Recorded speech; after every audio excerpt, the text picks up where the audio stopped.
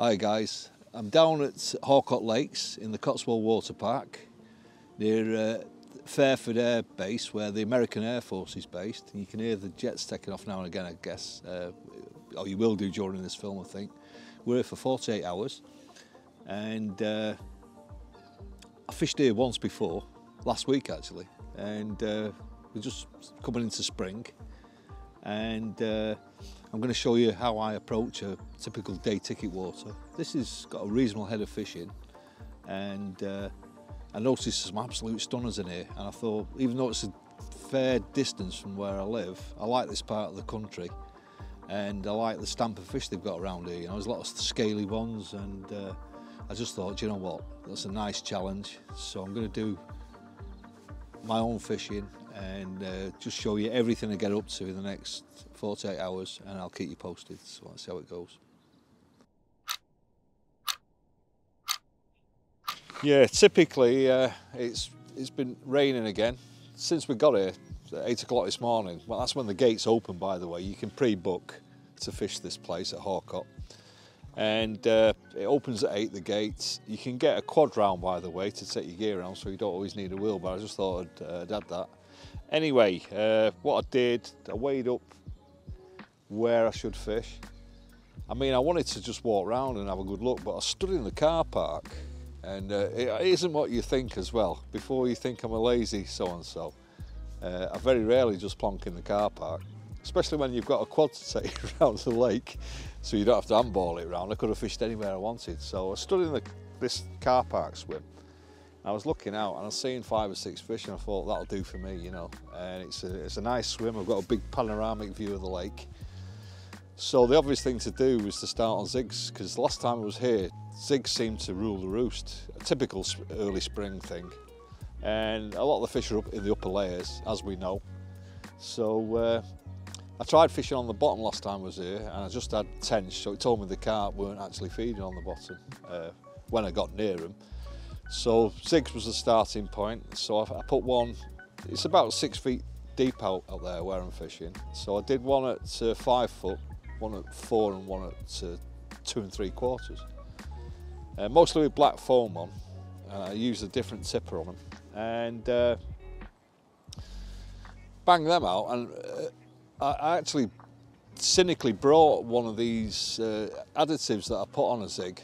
And sometimes I like using them plain, but other times I'll actually flavour them. And I really fancied this thing. It was something that I'd last used a few years ago now, and it was super successful. You know, when you suddenly think, why did I stop using that? So I found a tub of it in one of my old rucksacks in the garage. So I brought it with me, and I thought, you know what, I'm going to dip it in that and try this. And I was just telling Joe, my camera guy that's come down with us, that this stuff is absolutely brilliant. So I blarted that one out, and it was only in probably, I don't know, 20 minutes, and that one went, and absolute belting run. So I thought, wow, that's a bit of a result, getting a bite so quick. Anyway, there's quite a lot of weed in here at the moment, and it went smashing through, I don't know, about 40 or 50 yards, and it was a real solid, decent fish, that I think. Put the brakes on it eventually, unplugged it from the weed. It found a few more weed beds, and then I had hook pull, unfortunately, so I lost it. So, but it's a good start. And then 2 swims down, there's a young guy. He's just had a sort of 15-pound common on a zig as well. So it bodes well for the rest of the session. So I've got another, you know, best part of 48 hours to try and get a result here, so I'll keep you posted, and then I'll show you some of the more intricate things that I've been doing along the way. And tonight I'm trying to decide whether there's a fish on the bottom. I might well switch over to the mix I've got, and I've got some maggot sweet corn, 8mm boilies, and 2mm, 3mm and 4mm pellets, and a lot of liquids in them, so I might well switch over to that yet, but I've got to decide. If I get another run on a zig, I'll probably stick with the zigs, because, you know, it's too much to ignore that. But one random bite, I don't know. I still think I could get bites on the bottom. So we'll keep you posted anyhow, and then I'll see you in a bit, and then we'll go into some detail.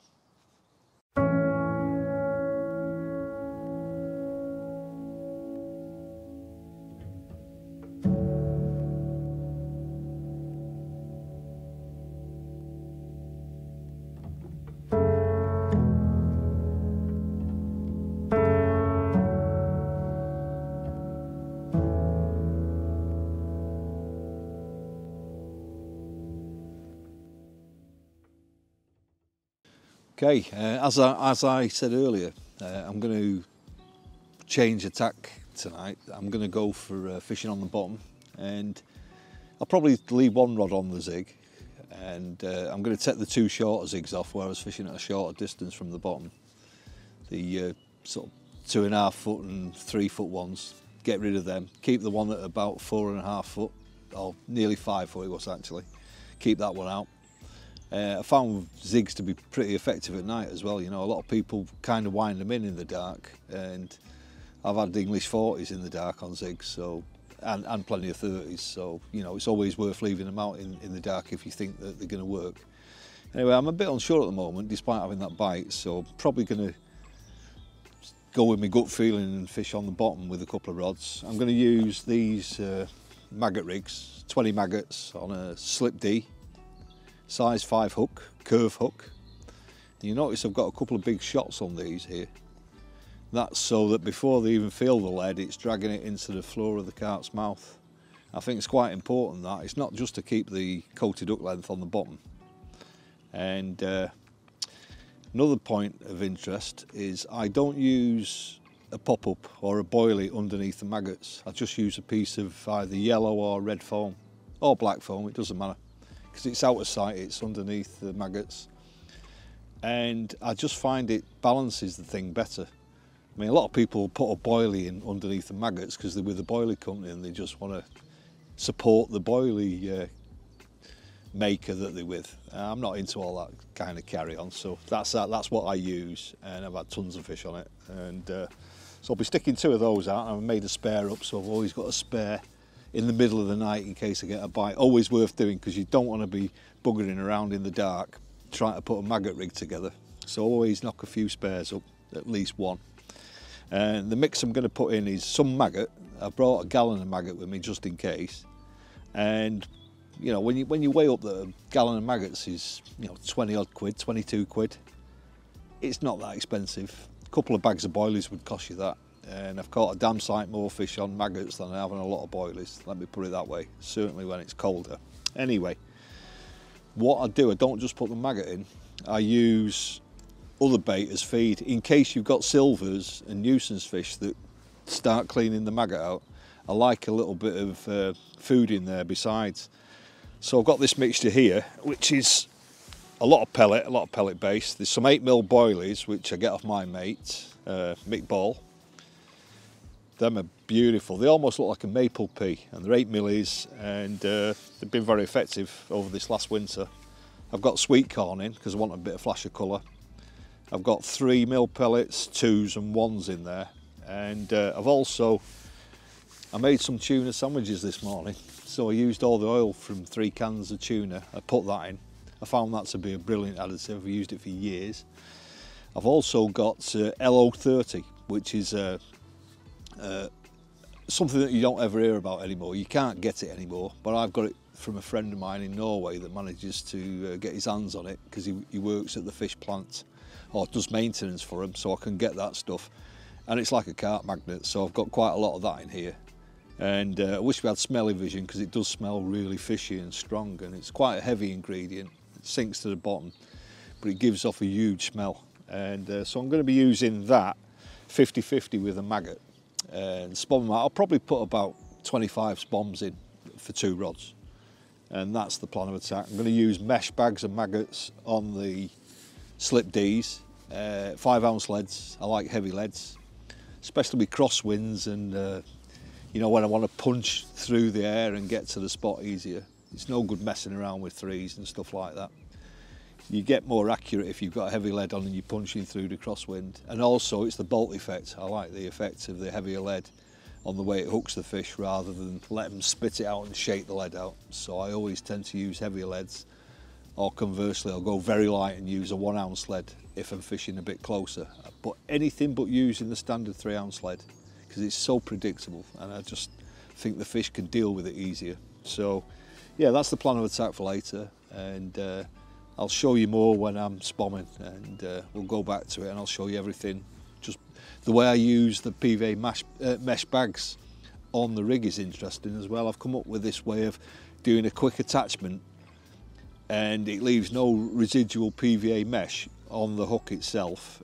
I just form a loop basically before I make the bag an overhand knot, and you can put it on the hook in seconds, and you can really thump it, and because it's not hooked through the mesh, it breaks down in about 30 seconds. So I'll catch you in a bit.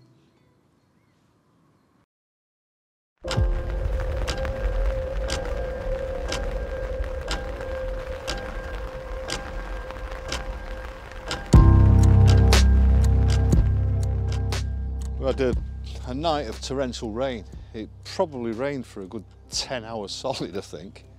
I even had to zip the front up of the bivvy so that there was a minute letterbox kind of slip like this, and I was still getting soaked through that. It was hammering straight in our faces. I was going to fish on the bottom and use the maggots and 8mm boilies and corn and pellet mixture, and it was that torrential, the rain, and I struggled to find a clear spot, if I'm going to be honest.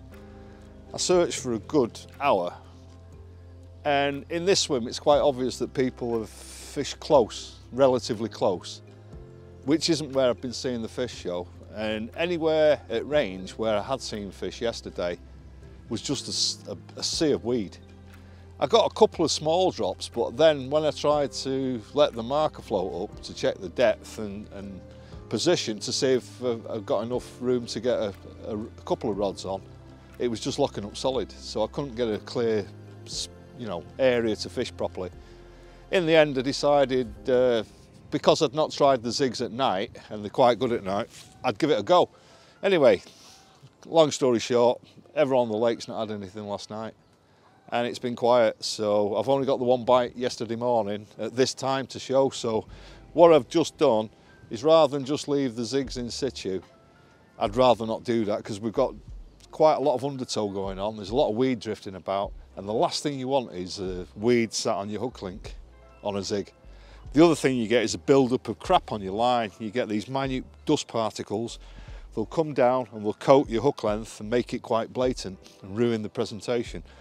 So I don't mind recasting very regular with zigs, because you're probing. It's not like you're fishing a baited area, and so I like to probe and check the swim out, and I'm redoing them, and I'm going to, as you can see, I've just foamed it up and put some fresh attractor on the hook baits, so on the foam.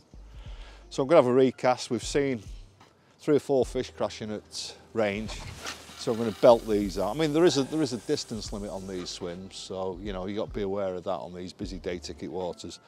But where the fish are showing at the moment, there's no one fishing, and it's just about within my bounds, let's put it that way.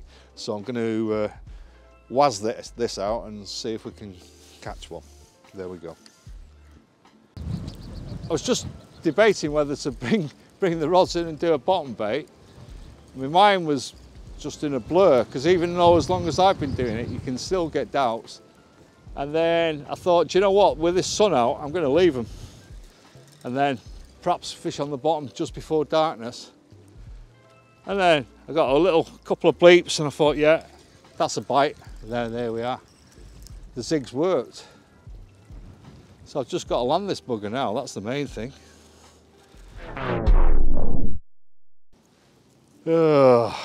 That's on that same thing again.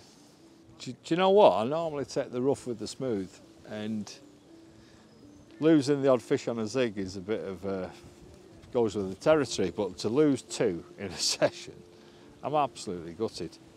And it didn't drop the lead as well, which is another, I've got these clips that I just get off eBay, and I get them off eBay for a reason. They're quite inexpensive rubber clips, and the reason I use them is because they dump so easy.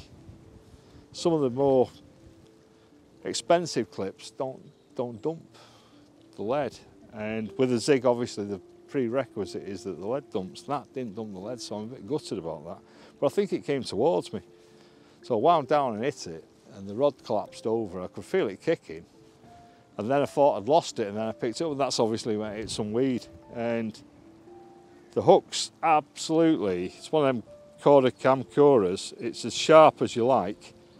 I'm just going to show you the hook bait now so you can see what I was using. I was using one of them plastic balls from Enterprise on top of a piece of foam, and the plastic balls have been soaked in a flavour that smells like Jeff Kemp's evaporated milk and ice cream, which it was actually, that flavour. And I've had them soaking in it for 11 years now, from when I had the bait company. And that's had both bites. So it looks a bit weird, a little ball on the top of the zig. So it's got the bites, and you know, there's been probably 2 or 3 fish caught to quite a lot of guys. I've had 2 bites, but I've not landed them, so you know, what can I do? I can't really be too disappointed that I'm doing things terribly wrong, but at the same time, losing 2 is just unforgivable. But it doesn't mean to say that I can't get another bite, so we'll carry on and see what happens. And bear with us, guys, because you know, obviously I don't want these things to be about me blanking or having a cock up, but it's real. This is real. This is how it is. You know, we're all the same. You've got 3 rigs out on the end of your rods. You've not got any special rules or preferences. I don't like swims taped off for me or anything like that. This is real. Turned up, tried to find the fish, got it part right. We've just got to complete the next part of the jigsaw and get one on the bank. And I hope you appreciate the fact that it's not contrived, this, and it's not, you know, nothing that any of you guys couldn't do. Because at the end of the day, what I would like to think is that you're getting something from these films, and it is real, and I've not edited all the disasters out or blanks or anything just to make it look like a walk on water, because I don't.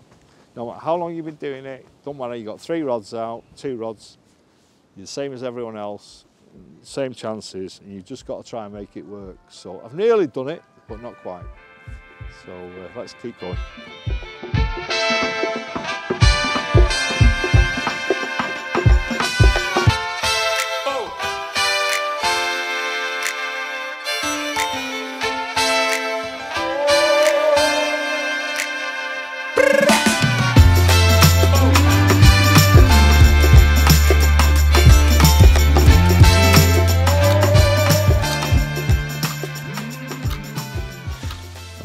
Hey guys, listen to this. I've been filming with Joe and we've had a right laugh because part and parcel of these things that we do when we're doing the filming, it's not all about just getting down to business. We do have a laugh, you know. And we've just met for the first time, and Joe just said, I just said to Joe, I've got my furry thing on. He says, I had to think about what you meant for a second. I thought, whatever does he mean? So I've used the zigs. I've left them out for 36 hours. I've had 2 bites. Like a noddy, I've gone and lost both of them. It is just what it is. I do apologise for that. I've not got you a sort of lump to show you and give it the old, you know, cheese shot. I says, but I did try. The lake's not fished that well. It's one of them transitional times. I think there's been 3 fish out to all concerned. And all the lads are, you know, they're not mugs. They all know what they're up to, regulars and everything. I'm not a miracle worker. Unfortunately, they fell off. So what? It happens. So we move on. So guess what? I was going to try and find a clear spot to fish on the bottom. I've got a mega mix. I've got everything I'm confident in where I've been catching on my local waters. And anyway, the ducks are at it over there. So sorry for that interlude. In case you hear some, you know what's going on.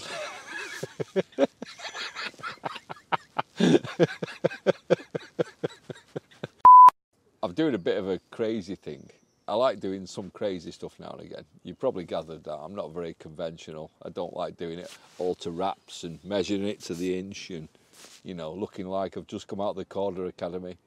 So what I'm going to do is I'm going to blast some bags of maggots out with a bunch of maggots and hopefully get some drops. And if I get 1 out of 3, okay. There's an element of weed out there and it's chuck and chance, but what I'm seeing is the fish are out of normal range. I don't want to go and just put a load of bait in at sort of 50, 60 yards. It's just pointless. I'm just going to waste my time. I don't want to do that. I'd rather take my chances and actually fish to where I've seen some fish show. It's weedy out there. I can't get a good drop. I'm using heavy leads, I know that. The bag stuns on the entrance to the water. And guess what? Fish feed in weed. There's a bit of news for you. they actually do fish in weed. They do find baits in weed. I've found that left, right and centre. I not only use trilobes, but they won't enable me to get the distance I want. So guess what? I'm using 5s. I'm going to blast them out there. With bags of maggot, you've seen what they're like when they break down. It's more than enough for a bite. I'm going to stop them in the air before they hit the water. So the impact's going to be reduced. I'm going to feel them down. And hopefully we'll have something to show you tomorrow. So it's a bit different, a bit unusual. That's what we're doing. So let's have a look how that one goes.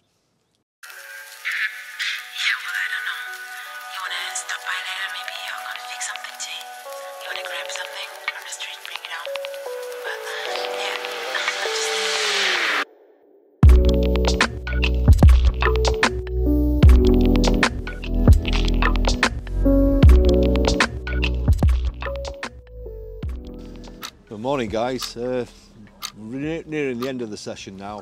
I've got about a couple of hours left to go before my 48-hour challenge is up, basically. And sadly, it hasn't gone as well as I hoped. I tried the maggots last night, bags of maggots, blasted out to where I'd seen fish showing at long range.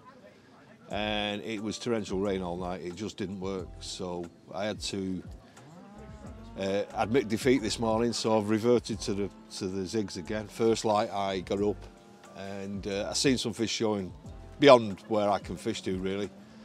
So I changed it back to the zigs in the hope that I can try and snatch one before I go. But still time yet, but it's probably fading, the chances of getting another one. So I thought I'd like to just show you the way I use zigs.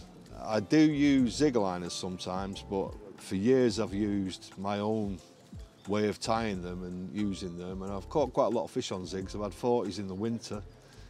I've had a lot of big fish abroad on them, including rainbow.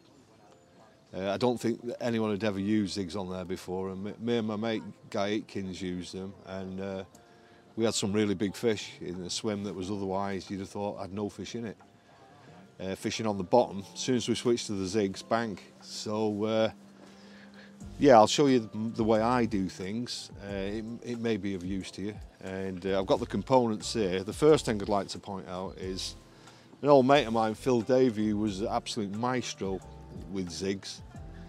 He put me onto this product. It's Stroft, it's called. This particular one is 6.4 kilos, so that's like 13, 14 pound breaking strain. It's really thin. It's invisible and strong as hell. And I've put a few really well-known anglers onto this that do a lot of zig fishing, and they've said it's the best thing I've ever shown them. So you can get it on eBay.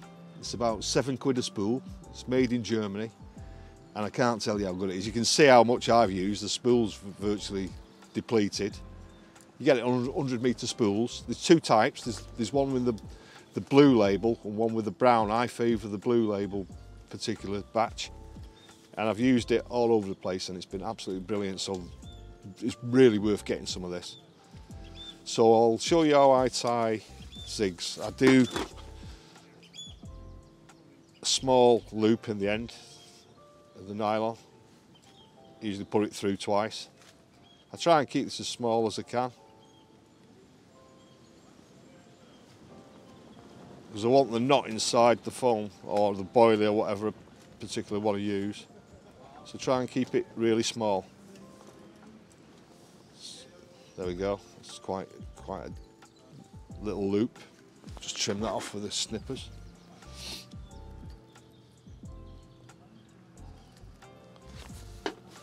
I have been using something that you might find interesting. I've had both the bites on this session on the zigs with.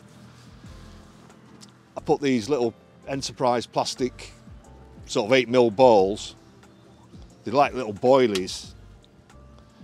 They do some I think they're 8 and 10mm. I think the 8mm ones are hard to get now. Right, these are an old batch, a test batch. So I put those on. They've been soaked in that particular flavour, which is the old Jeff Kemp evaporated milk and ice cream. Some of you might remember that from a long time ago. And I thought it was a fantastic flavour. It really lingers. You can wash your hands several times and you can still smell it. It's very creamy and just like ice cream smell really. So I've been fishing that's been pre-soaked for years on top of the black foam. I've got the foam and I've trimmed it down with the snips to make it almost like to a point, so it sits better. So I'll just whack that on the loop. And for some reason, I always like to use a yellow stop on top of the black. I know it's a small thing, but it's just that little bit of colour. And quite often, you know, I'll use red or yellow or white tips on the zig, on the foam. But the main body is usually always black. I know most people use it black, but it's with good reason, it works. Right, and what I do, I won't use the full hook length on this, I'll just keep it shorter to show you. Right, the hooks I'm using at the moment, strangely enough, I thought I'd got some size 8 Kamkura chod hooks. They're my favourite hook for the zig fishing. I'd run out of them, so I've had to use the wide gapes. I mean, the wide gapes are great, but I like the reverse eye on the chods because it hangs perfect when you have the foam up against the back of the shank. But I'll just show you with the wide gapes. Nothing too fancy, I just do a knotless knot.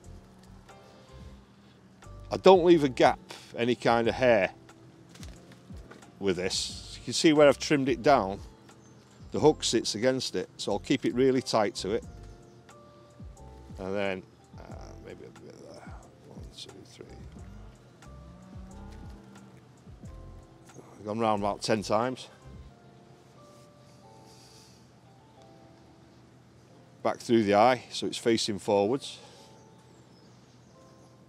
There we go. So you can see the hook sat really tight to the foam. You could just use it like that, but you sometimes get it hanging slightly skew with. So what I like to do as the final piece is I get some clear shrink tube.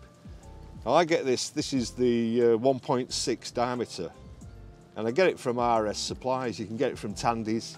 You get an absolute ton of it for £5. So I don't like paying through the nostrils for a little packet of shrink tube, and I like the clear stuff for the zigs. So I'm going to chop off about, I suppose, about 8mm. And we're going to do an old liner. So put it down over the hook and I put it almost up to where the bait is touching the hook. And I don't just leave it at that, I get a baiting needle, and opposite the point of the hook I make a small hole. So it really is a proper liner. A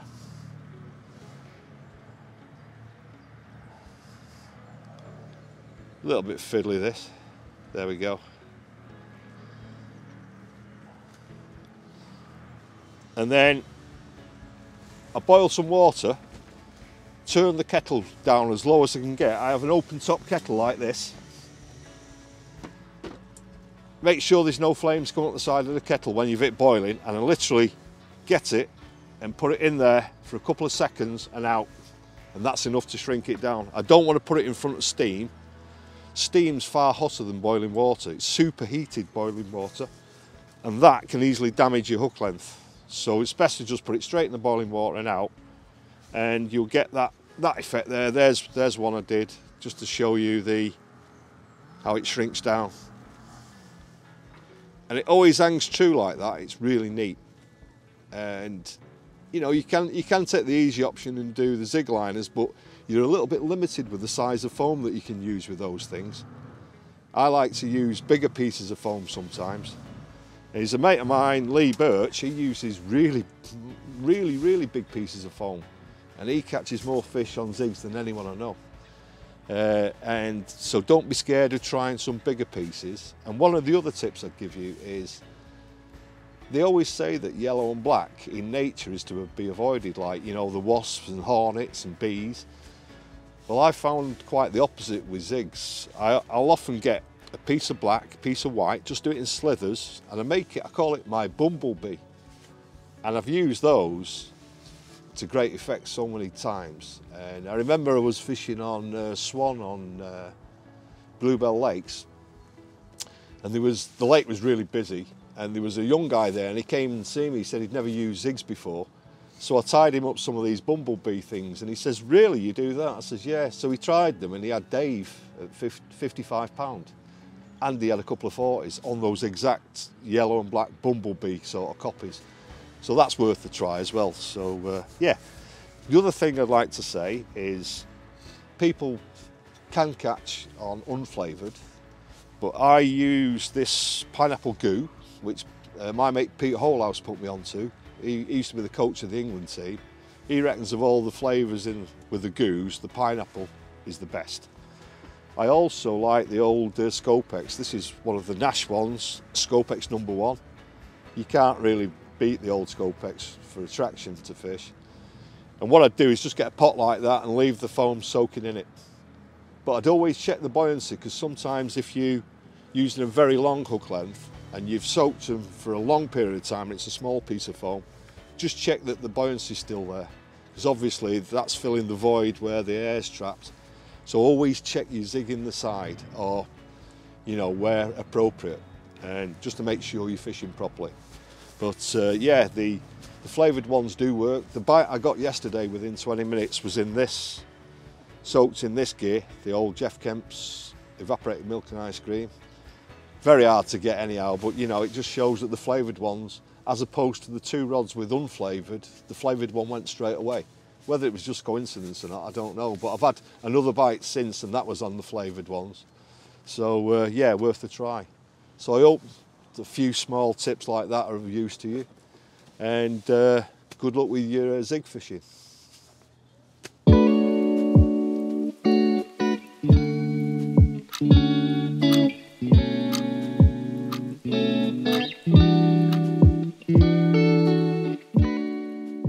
Well, there we are. It's the end of the 48-hour session. I've had a thoroughly good drowning.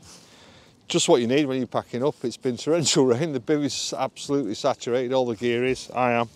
Well, I'm not. The waterproofs have done the job. But yeah, I was hoping to snatch one at the end, but it's not worked. So losing two feels a bit of a pill to swallow, really. But at least I had action. So it's a small consolation, though. I wish I just could have landed one, but next time I'll come again and have another go. And it just shows, it's these busy day ticket waters and turning up on a new place that you don't know. It's not as easy as you think, It's some guy's been telling me that they've not had a bite for a good few months, so. It's not always every throw a coconut, but yeah, we'll try again next time. And thanks for watching, and I'll see you soon. And I hope you've had a few tips that are useful to you. That's the most important thing, I guess. So take care.